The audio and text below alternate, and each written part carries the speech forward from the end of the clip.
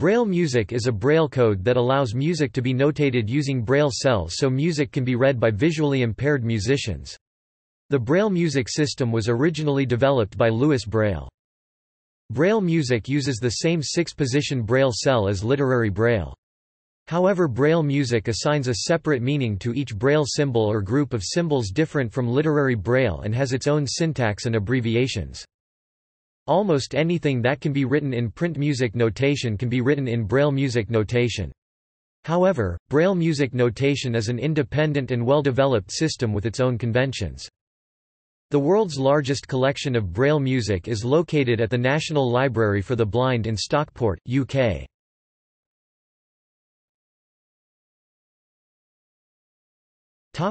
Learning Braille music. Braille music is in general neither easier nor more difficult to learn than print music. Visually impaired musicians gain the same benefits upon learning to read Braille music as sighted musicians who learn to read print music. Visually impaired musicians can begin learning Braille music about the time they have reasonable competence reading literary Braille.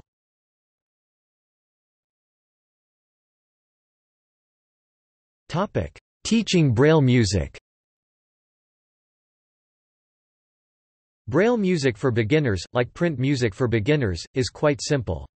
Music teachers with no previous knowledge of Braille music can easily learn the rudiments of Braille music notation and keep a step or two ahead of the student who is learning Braille music. Some common print method books are available in Braille, so a sighted teacher can use a print version and the visually impaired student Braille version, or the other way around.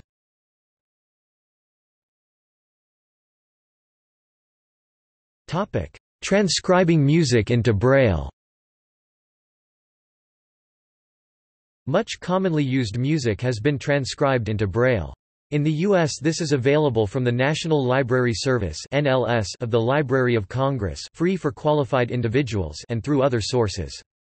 Most countries have a national library similar to the NLS. However, many visually impaired musicians require a good deal of music that has never before been transcribed. In the United States, Canada, United Kingdom, and many other countries, there is a network of Braille music transcribers who can transcribe such music. Another option is to use a computer music system. Such systems typically allow a user to enter music into a computerized music notation program. The software then automatically converts the print notation into Braille. One such software program is called Goodfeel. The visually impaired individual can enter music notation within the LIME program, which has been scripted so the process of music entry is accessible.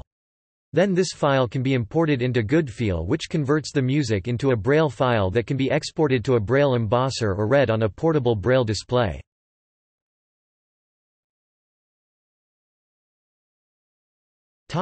Introduction to Braille music symbols and syntax. Some of the most common Braille music symbols and combinations are summarized in the chart below.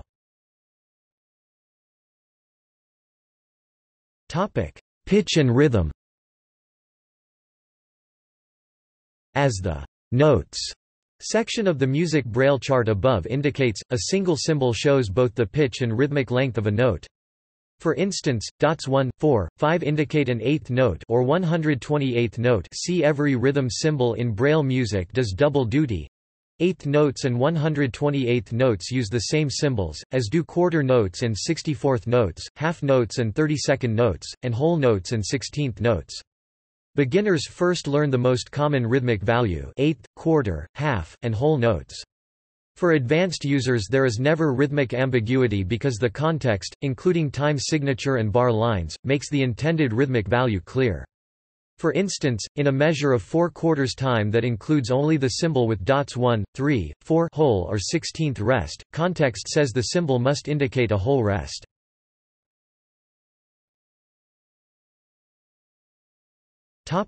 Octave marks. An octave mark is included before a note symbol to specify the octave of the note.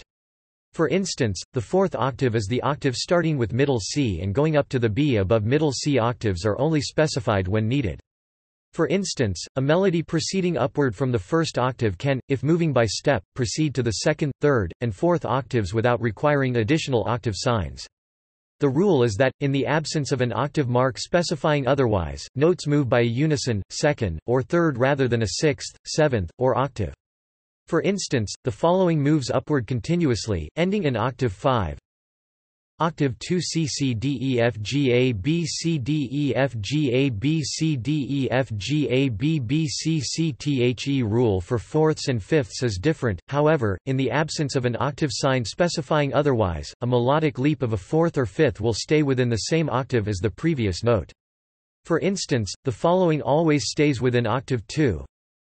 Octave 2 C G D A E B F C G D A E. Because of the use of octave marks, clef symbols are not required in Braille music. On occasion, clef symbols bass clef, treble clef, or other will be indicated so the visually impaired musician will be aware of every detail of the print score.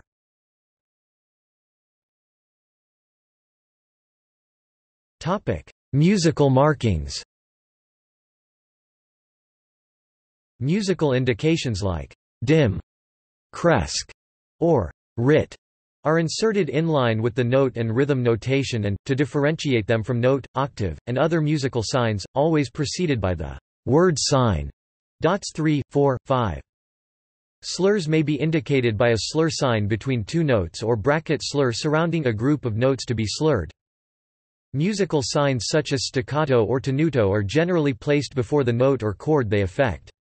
The musical signs shown on the chart are shown modifying a quarter note C. Dots 1, 4, 5, 6. Music hyphen is used to indicate that a measure will be continued on the following line. This happens somewhat more often in Braille music than in print music. A word apostrophe indicates that the word will be continued on the following line. Topic: Repetition symbols. Braille music tends to be rather bulky. Because of this, a system of repetition symbols, much more extensive than that in print music, is employed to reduce page turns, size of scores, and expense of printing. The repetition symbol dots 2, 3, 5, 6 is used similarly to the musical repetition symbol to indicate that a beat, half measure, or full measure is to be repeated. In addition, Braille music often includes instructions such as, "Repeat measure 2 here," or "Repeat measures 5 to 7 here." Such indications are in addition to the commonly used repeat marks and first and second endings.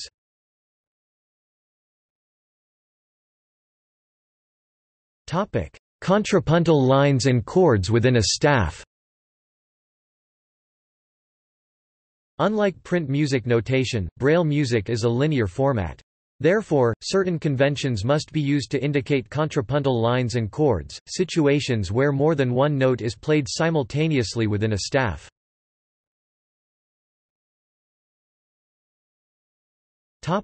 In chords. Independent contrapuntal lines within a staff are indicated via whole or part measure in chords. The first of the contrapuntal lines is given, then the second, enclosed by the in chord symbols. The in chord symbols indicate that the two lines are to be played simultaneously.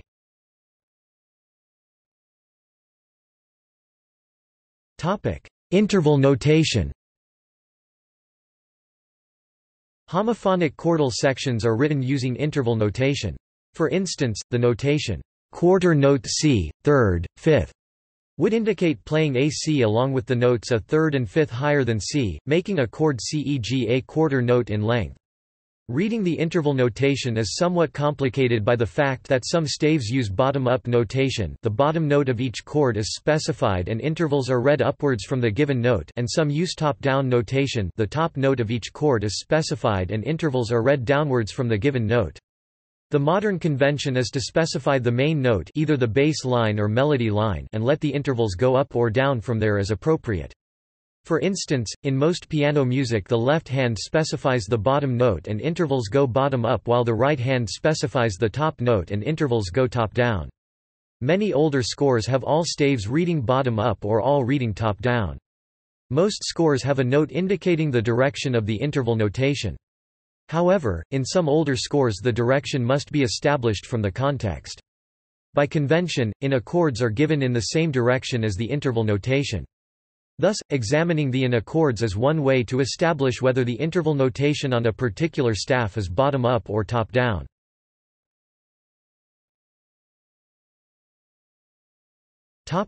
Dealing with different staves. Printed music is often written on several different staves. For instance, piano music is typically written on two different staves combined into the grand staff, one for treble clef and one for bass clef, while choral music often has four different staves, one each for soprano, alto, tenor, and bass. The notes in different staves that play simultaneously are aligned vertically. Because of the linear nature of Braille music and the fact that the blind musician can typically read only one staff at a time, multiple staves are handled in several ways depending on the complexity of the music and other considerations. Bar-over-bar format is most similar to print music. Simple piano music in bar-over-bar format is quite similar to print music, with right-hand notation on the top line and left-hand notation on the bottom line. Some degree of vertical alignment between the right and left hands is maintained. Other ways of dealing with multiple staff music are line-over-line format, section-by-section format, paragraph style, and bar-by-bar format. As a rule, these formats take up less space on the page but require more of the musician in working out how to fit the staves together. For instance, in a piano score notated in section-by-section format, the right-hand part may be written out for the first 8 measures, followed by the left-hand part. No attempt is made to align the parts. The same procedure is followed for measures 9 to 16, and so on, section by section, throughout the score. The blind musician learns and memorizes one section right hand alone, then left hand alone, then works out the hands together by memory and referencing various spots in the Braille score to work out how the sections fit together. A note from the transcriber often clarifies the format used. However, with many older and more complex scores the format must be determined by examination of the music and context.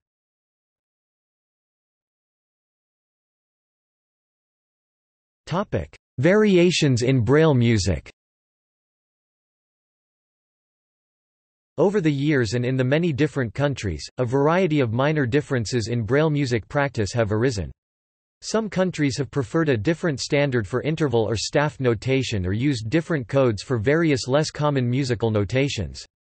An international effort to standardize the Braille Music Code culminated in the updates summarized in Braille Music Code 1997 and detailed in the New International Manual of Braille Music Notation 1997.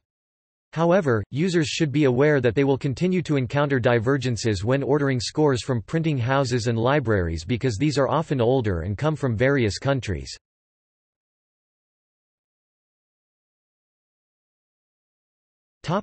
See also: Blind musicians.